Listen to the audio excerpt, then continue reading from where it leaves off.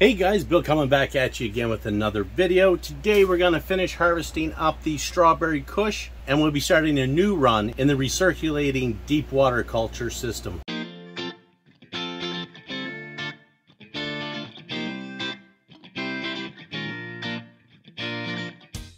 Okay guys, so it's been a couple of weeks since I've been on here. Let's go back to last week. We'll see the harvest of two of the final Strawberry Kush.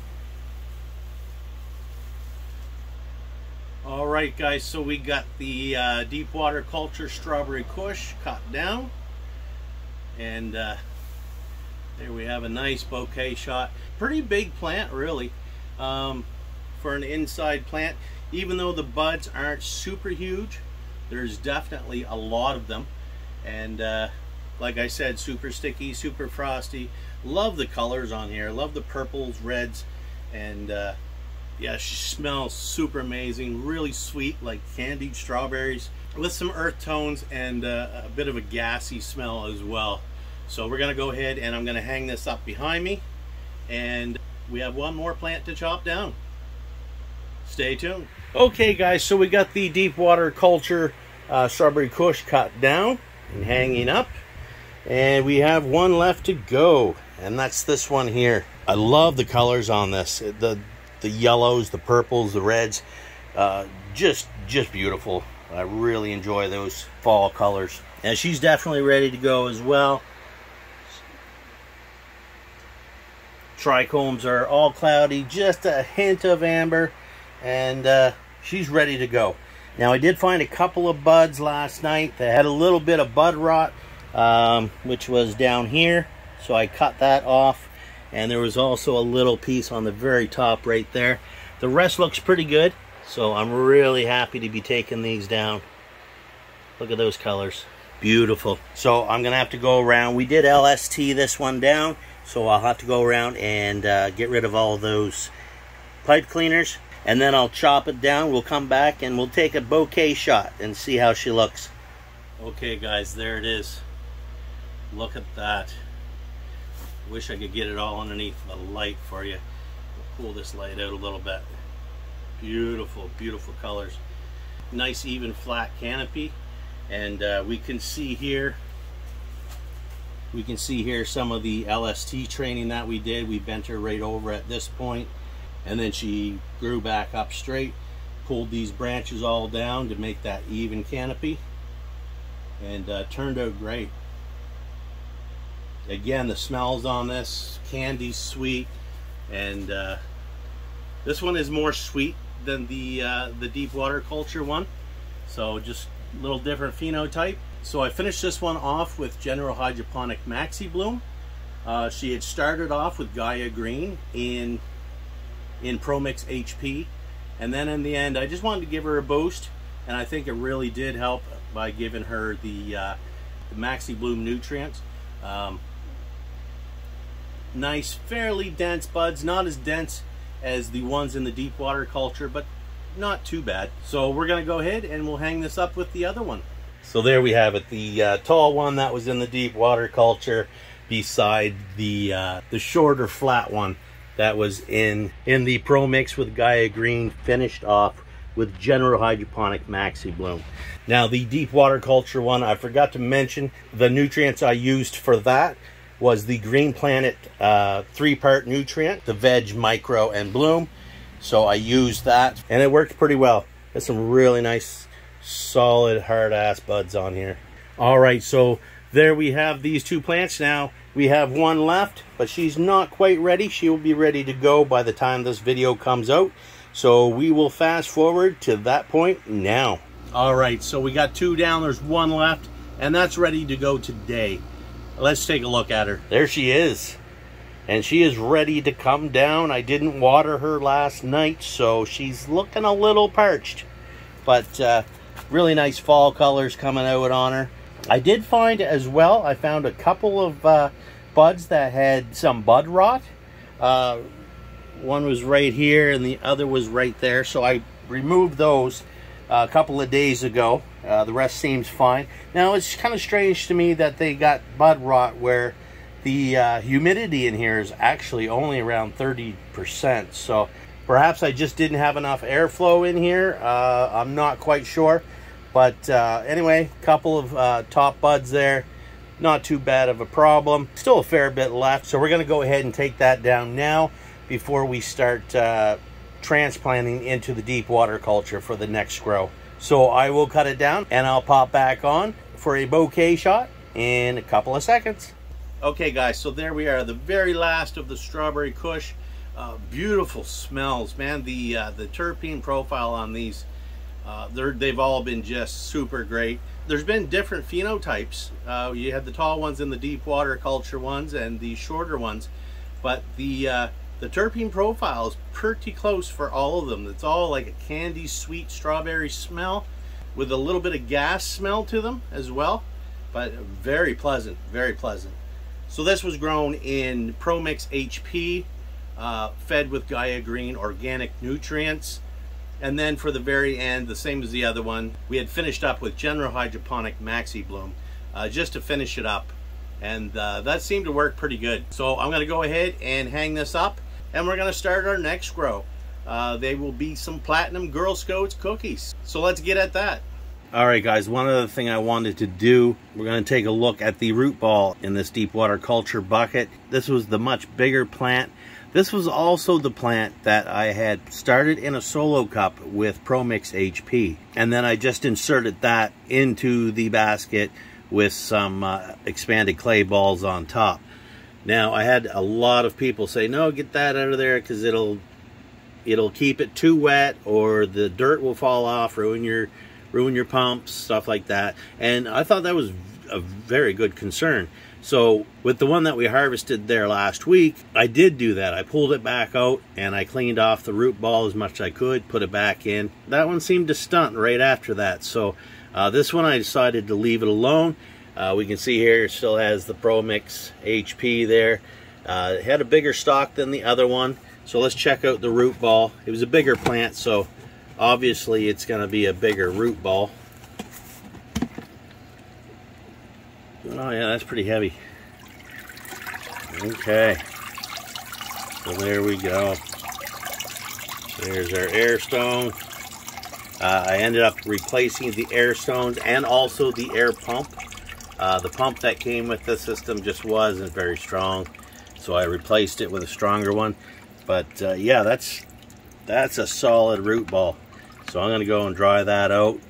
And the last one, it ended up falling on the ground outside when I was drying it. And Jazz, my dog, decided to disassemble it pretty quick. So anyway, quite interesting. We see one really big root down there. I only got one hand, or I try to pick around with that, but it is pretty solid. I know it's wet, but it's pretty heavy, and it filled quite a bit of this bucket. So there we have the root ball in the deep water culture. I didn't find the soil in there made any mess at all. Didn't seem to inhibit the growth at all. There's plenty of roots coming down here, all healthy. And yeah, so with the ones I'm going to replant into this, they were clones I got from my friend. They're also in solo cups. So I'll be doing the same method on this one, as I didn't find it caused any problems. So I'm just going to do the same thing with the other one. But there we go. There's a pretty good look at the roots of the Strawberry Kush in deep water culture. And one other thing that I wanted to end on is the lighting. Now, we started these two plants here under the new upgraded TSL 2000 by Mars Hydro. Great light. That's when the plants were in the 2x4. I ended up having to put them back into the 2.5x5 just for the extra size. And once I got it into the bigger tent, the TSL was still okay. It seemed to cover it pretty decent, but I did want something a bit stronger, something with a little bit more penetration. So I went with the SP 6500 by Mars Hydro and finished it off in flower with that. This is a beast of a light. This is on low right now. I just have it on because I'm going to be doing some work in this tent, getting it cleaned out. But this is a beast of a light. This light could easily do a 5x5. And even then you have to have the height because it's just too strong at close levels. Anyway, that's what we grew this on. and yeah, they did pretty good. So that was my first time growing deep water culture, so I'm going to try it again. I think I did learn quite a bit with that first run as far as nutrients and pH and stuff like that. So definitely going to do another run. Going to be starting with the new pump right away. That pump puts out multiple times more air than the one that came with the actual kit that I got here. So I think we can do a much better job this time around with the Platinum Girl Scouts cookies that are going to be going in here. All right, guys, let's jump back to the main video. All right, so here we have the Recirculating Deep Water Culture system, still set up from last time.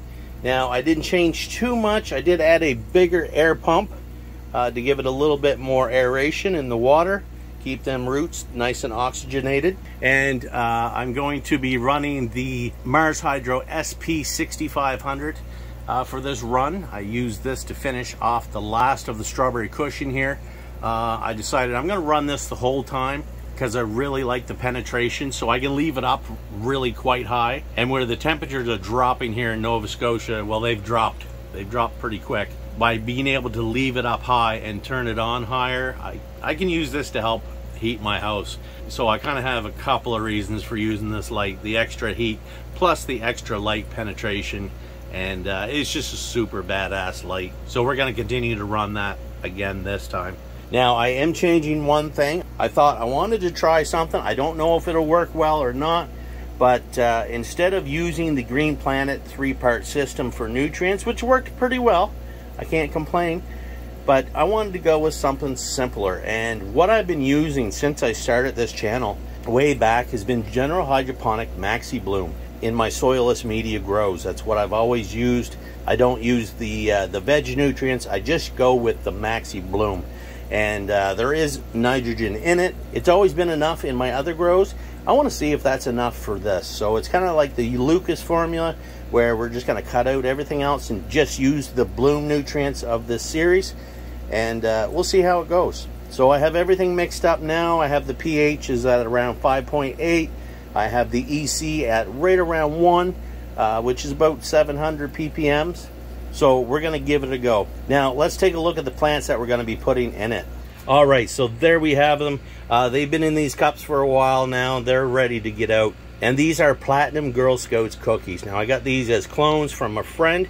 Now, one thing, and I kind of dropped the ball on this, which it happens. This side here, this one had actually went into 12-12 for probably a week or more. And what happened was, as we can see, we'll go a little closer here, it had actually started to flower. This was a while ago when I figured out what I was doing. And I've removed them. They've been in 24 hours of light since, and they started to re-veg. Now we can see the single leaves here, and if we come down here, we can see just a tangled mess in here. We got some little small curly leaves, which are indicative of a re-veg. And but if we look up here at the tops, we start to see the 3-fingered leaves coming out again. So she's pretty much come through her re-veg back into full veg now. So I think it'll be fine to plant that. We're going to plant both of these. This one's been in 12-12 for quite some time now. Probably, I can't even remember how many weeks I've had these, just waiting for this opportunity. So anyway, I'm sure they're ready to get out of these into some nutrient-rich hydro. They should blow right up pretty quick. Okay, so here we go. Now, last time I did the deep water culture, I hadn't planned ahead, and I had them in solo cups with ProMix HP. What I had done originally was I took it out of the cup, put it in the basket with some expanded clay balls on top, and a lot of people had commented, Bill, you got to get that soil off there, that peat moss and perlite, or else it's going to mess things up. Well, I did on one of them. I took it back out, rinsed all the roots off, cleaned off all the ProMix and the peat moss, and replanted it into the clay balls. And yeah, that one didn't do so well. The last one, which we just seen a bit ago, that was much bigger. It grew much better than the other one. The ProMix, the peat moss, all that stuff didn't cause any problems in the system. The roots had just grew out everywhere, and completely encased all this Pro Mix and perlite, and nothing dropped down into the reservoirs. And so I'm going to go ahead and do it again, because my friend, he planted these ones, and but to be fair, they are in rock wool cubes, but I put them in the cup because I knew they were going to be in here for a while. So anyway, I'm going to plant them the same way as I did that last one we just cut down, and didn't seem to be an issue, and I don't think it'll be an issue this time. So we're going to go ahead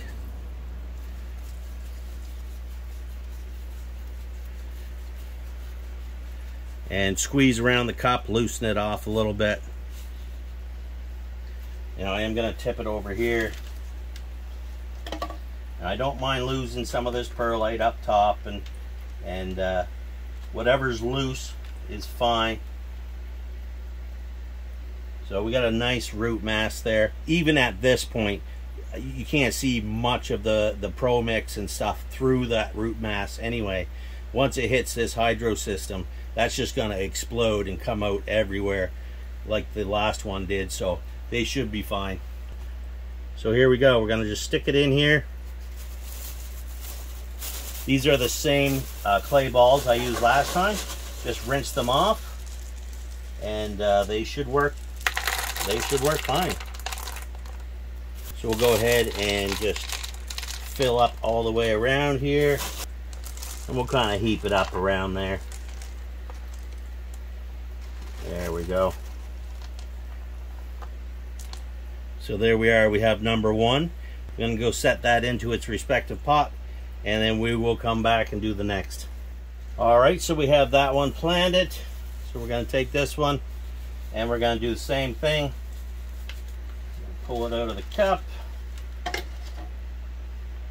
We'll let anything that drops away, we'll let that go.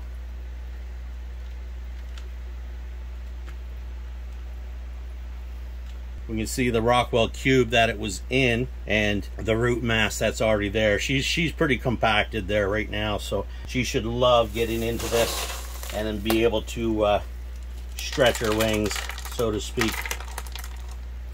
So I'm really curious to see how it does with this General Hydroponic Maxi Bloom. Should be able to see results here within the next week. It should be able to throw her legs down there and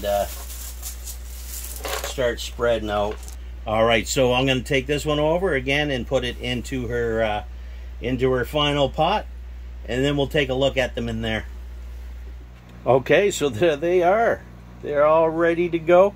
I've got the water level just up to the bottom of the basket so that the water can be absorbed up into that root mass. And they should start throwing them back out and down very soon. So be sure to come back next week and see how these guys are doing. And hopefully by next week we should have all the seedlings up, and we'll be able to make a decision when to transplant them into their final pots as well. So thanks for watching, guys. I really do appreciate it. Thank you to Mars Hydro for sponsoring this show and for all their great products. Anybody interested in any of Mars Hydro's products, feel free to check out the link in the description. Use my code BWARD and you can save a little bit at checkout. And I'm pretty sure they still have some Black Friday sales on, so be sure to check that out too. Great time of year to be buying equipment is that Black Friday, so check them out and use my code on top of that to save even more. All right, guys, thanks for watching. Like, share, subscribe, leave a comment down below, and we'll see you on the next one. Happy growing.